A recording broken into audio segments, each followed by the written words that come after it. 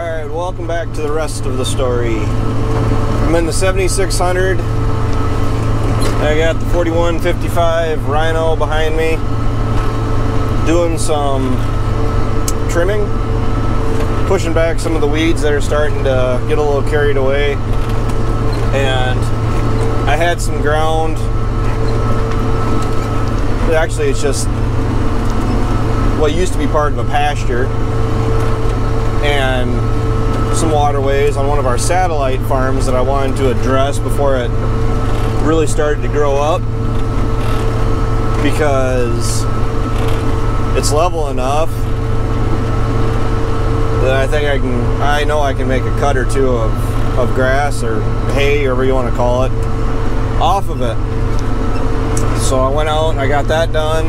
It took me a little longer than I thought, mainly because there's more there than I thought there was. But we're going through. I got to go around about 2/3 of this place, which I can pretty well do non-stop, I think. And then I'm going to go ahead and clean off all the residue off the top of this mower and then get it back down into my machine shed. All of us are out doing something today. We even got the intern working. So Dad's chisel plowing, Ryan's working down some corn ground that's been continuous no-till corn. And I was out late last night chisel plowing, and I was definitely noticing any of the corn that we had hit with that chopping corn head, because we weren't able to do anything last fall. It has a mat of residue on it, and I was going through that was a good one.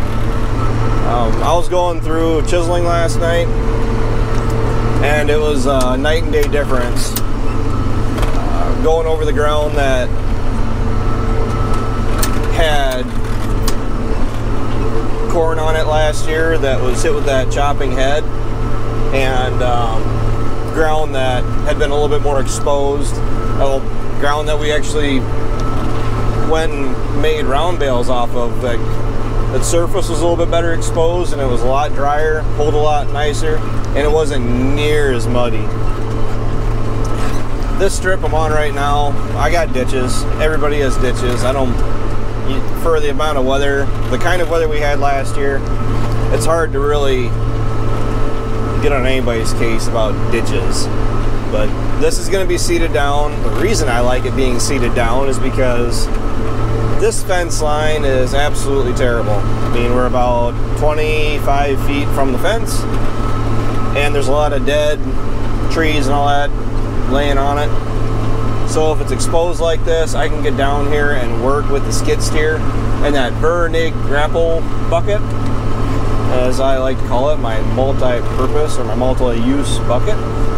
And I'm going to try to push back some of this brush. I'm not downplaying the fact that it just flat out needs a bulldozer. I mean, pull out as much of the fence as we can. There's parts of the fence that we just simply cannot get to. This fence has been here as long as I remember, and actually I think I asked Dad about this fence, and he said it's been here as long as he can remember, and Dad's been around for 40 years. So I mean, the fence, I guess, has done its job.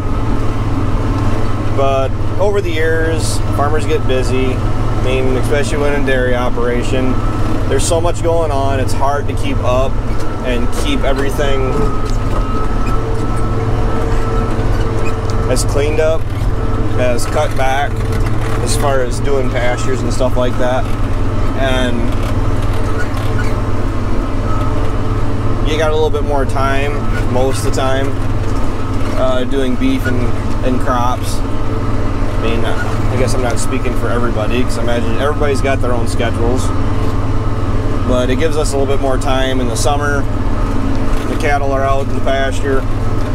You're not really all that concerned about them, other than going out and making sure they're okay with the four-wheeler. And then field work, cutting hay, and once we get going here, I mean, we're already going, that's just it. We're trying to get as much of our field chores done before we really get carried away doing field work. We got about 80 acres chiseling done. They're calling for 4 to 6 inches of snow one of these upcoming days here. I haven't been watching the weather. I don't care to watch the weather. All I know is that Dad and Ryan were telling me about what it was doing, looking like it was going to do, and the 4 to 6 inches of snow is a big question mark as to whether or not it'll be snow or it'll be 3 inches of rain. Well, all I had to hear was a chance for 3 inches of rain, and I immediately lost all interest in seeding down any of our new seeding. I mean, we're spending enough time as it is, time, energy, and dollar signs dealing with the ditches from last year, that if we can avoid any ditches at all, I mean, we really need to. The grass seed that we have, with the current soil moisture, the ground is cold and wet, and it's a little bit more tacky than I'd like it to be. We are actually in the field doing, you know, dirt work more earlier than we really have in the past. I think April 12th was a couple years ago, a few years ago, it was like, oh my gosh, I can't believe we're out here so early. And now I believe I first started chiseling this year like the 6th of April. I mean, whatever day that was that you guys saw me post, or me post or Brittany post, pictures of Relina riding in this tractor. And she's growing like a weed too, for everybody that keeps asking. She's gonna be a little farmer, at least until she hits 18. If she doesn't want to farm after that, I really don't have any say in it, but I sincerely hope so. That's what everybody was asking. Kind of concerned with me when we had Relina. Everyone was a little leery. I was hoping for a boy, and I'd be disappointed that we had a girl. I wasn't disappointed at all. I was actually really happy that we just had a healthy baby. So she can work just as hard as anybody else, I'm sure. And honestly, all my kids are going to help in the farm to some capacity. Getting the cattle back on the farm, at least in my operation. I mean, there's 3 operations under one roof, and at least as far as my cattle herd is going to be growing here, I mean, heifers are going to be kept around, and I'm feeling pretty good there.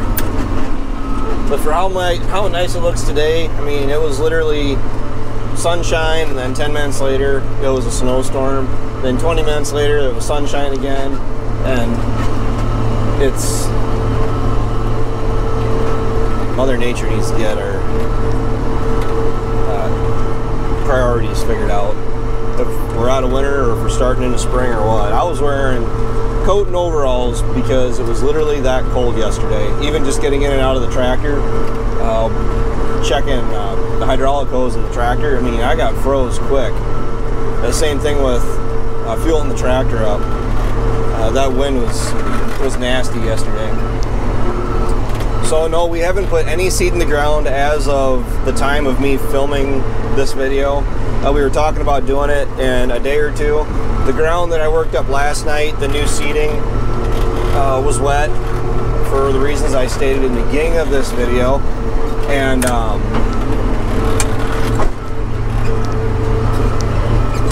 I'm looking to,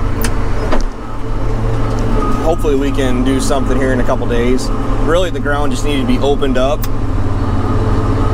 and let the air get down to it, help dry it out. I mean, I really don't want to put any seeds in the ground ever, like ever again, in cold and wet conditions. And that was pretty much